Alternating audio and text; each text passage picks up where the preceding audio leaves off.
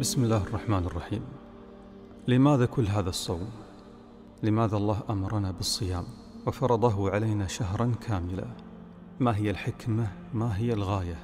قال عز وجل: يا أيها الذين آمنوا كتب عليكم الصيام كما كتب على الذين من قبلكم لعلكم تتقون. لعلكم تتقون. إذن الحكمة من الصيام الحصول على التقوى. ماذا قال الله عن التقوى؟ قال عز وجل: ولباس التقوى ذلك خير. المتقي له البشرى وله الخير. هذا كلام ربنا. تجد بعض الشباب في رمضان مثلا أمام التلفزيون إذا رأى امرأة فاتنة أو جذابة يغض بصره، فإذا سألت لماذا غضضت بصرك يقول: لا أريد أن أجرح صومي. وهذا هو المراد يا إخوة، هذا هو المراد، هذا ما يريده الله منا، أن تكون هذه الصفة معنا في رمضان وبعد رمضان لعلكم تتقون.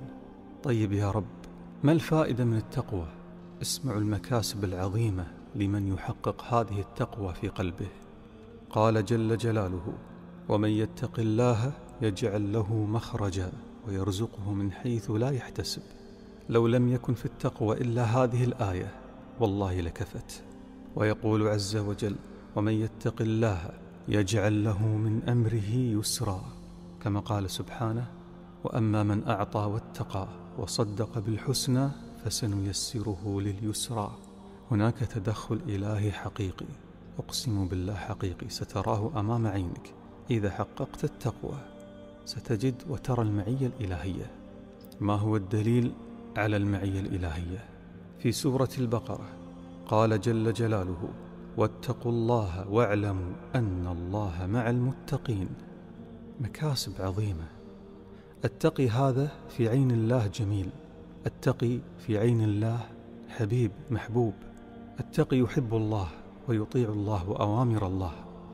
ما هو أغلى وأثمن كنز يسعى إليه الإنسان ويكسبه الإنسان ويحمله الإنسان؟ قال سبحانه وتعالى: وتزودوا فإن خير الزاد التقوى. إذن هذا الشهر، شهر رمضان، الهدف منه أن نستمر بالتقوى وهذه الصفات الجميلة العظيمة بعد رمضان. البعض مسكين جاهل ما يفهم هذه الحكمة، ما يعلم هذه الحكمة، ينتظر أن ينتهي رمضان حتى يعود مرة أخرى ويتحرر من هذه التقوى. انتكاس. ما هذا الذي يريده الله، ليس هذا والله.